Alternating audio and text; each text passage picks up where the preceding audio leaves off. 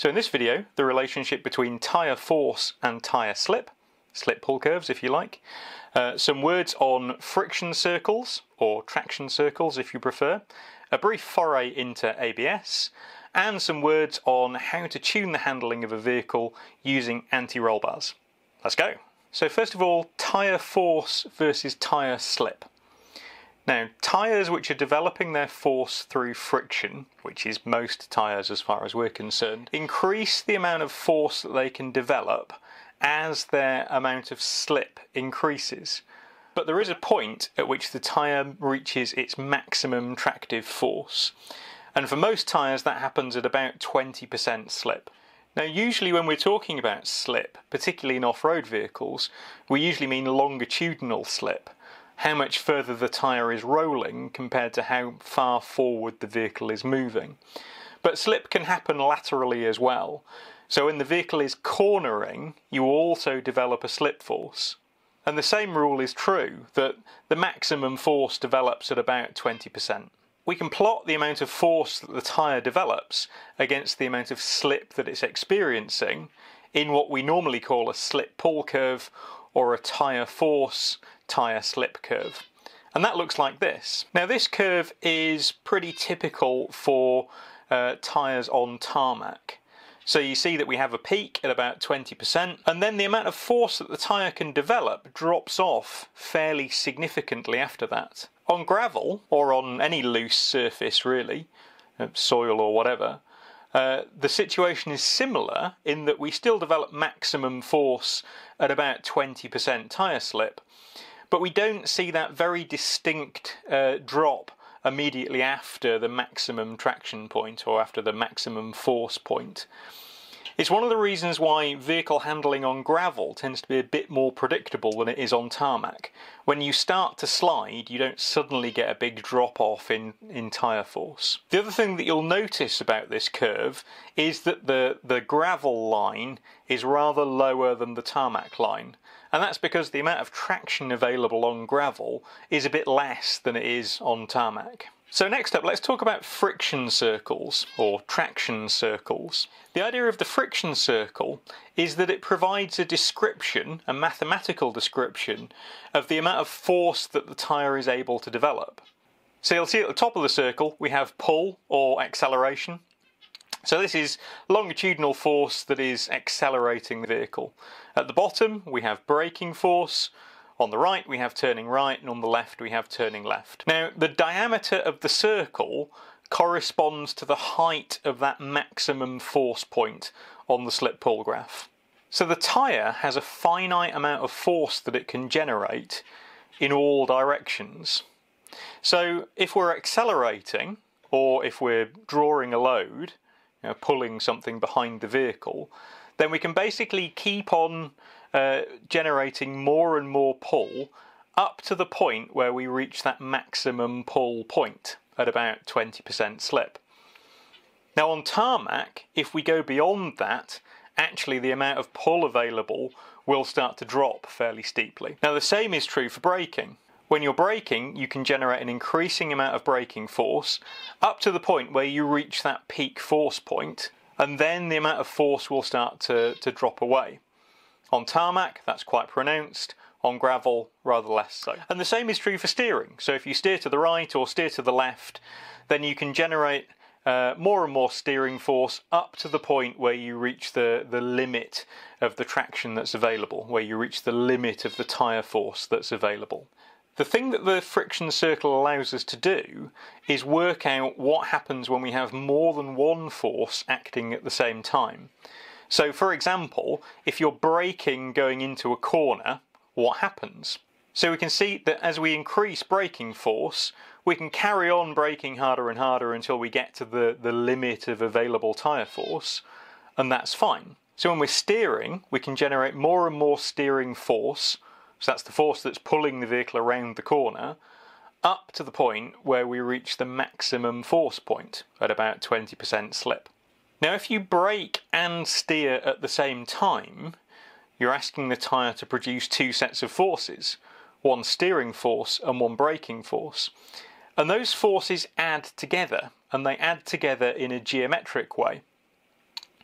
So what we see is, while we could generate maximum steering force, or we could generate maximum braking force, if you add those two together, you end up with more force than the tyre is able to generate. So if you brake in a corner, you'll find that the vehicle will probably tend to understeer, because it can't generate the amount of braking force and steering force at the same time that it needs to steer the line that you've commanded. So what's this got to do with ABS? Well, because of that very rapid drop in the amount of force the tyre can produce as it slips more, we would like to be able to get up to that 20% or so maximum force point and then keep the tyre there. So if you brake very hard, if you slam the brakes on, what would normally happen is the wheels will lock up and you'll get to 100% slip very quickly.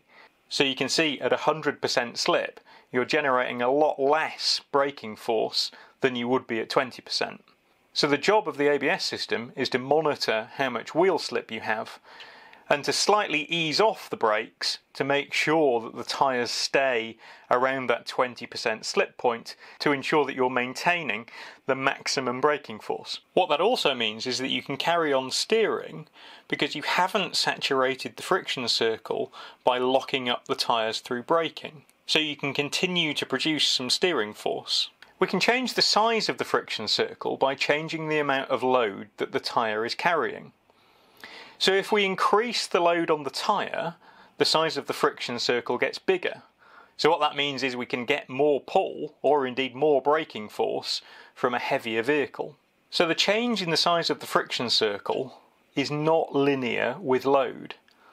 So here we've added on about 20% load, and you can see that the slip pull curve has moved up a bit.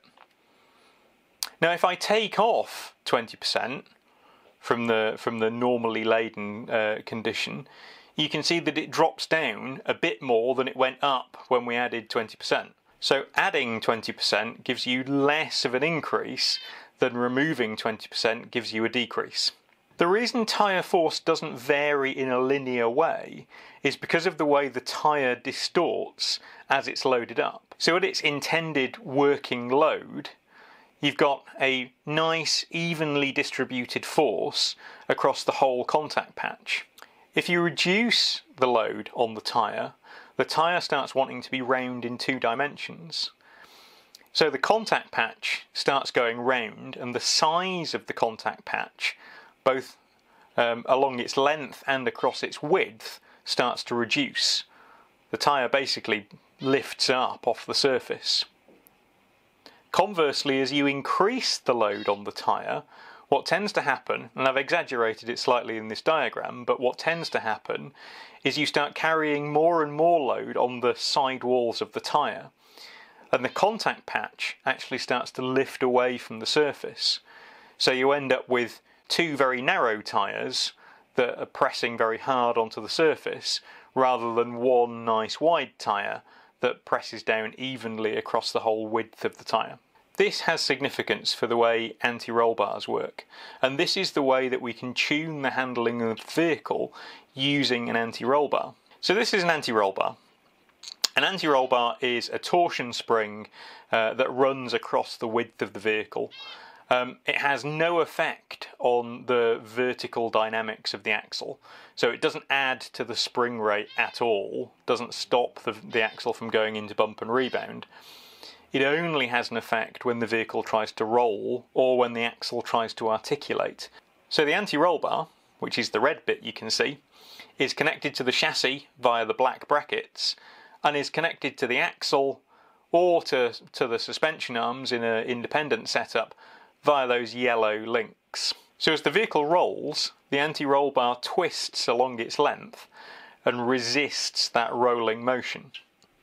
And what it's doing is transferring load from the inside wheel to the outside wheel. So if you have a vehicle with very low roll stiffness, like one that has a trunnion axle, like a tractor, there's no weight transfer from the inside wheel to the outside wheel. So both of the wheels carry the same amount of load, irrespective of how much body roll you get. If you have an anti-roll bar, you have weight transfer from the inside wheel to the outside wheel. Now, because the size of the friction circle doesn't vary in a linear way with the amount of load that the tyre is carrying, as you transfer load from the inside tyre to the outside tyre, you find that the overall amount of grip available actually reduces. I mentioned in the previous video that understeer is usually considered a benign condition, much more benign than oversteer. So it's very common, particularly on passenger cars, to fit a front anti-roll bar, partially to control body roll, but mostly to reduce the amount of lateral grip of the front axle so that you always end up with an understeer condition. But you can use anti-roll bars both at the front and at the rear to tune the handling of the vehicle, to vary how much under or oversteer you get. Now, in competition vehicles, rally cars for example, you might have adjustable anti-roll bars front and rear, so that depending on what surface you're on, you can actually modify the behaviour of the vehicle to decide whether it's going to oversteer a bit, as you might want to in a forest rally, or understeer a bit, as you might want to on tarmac.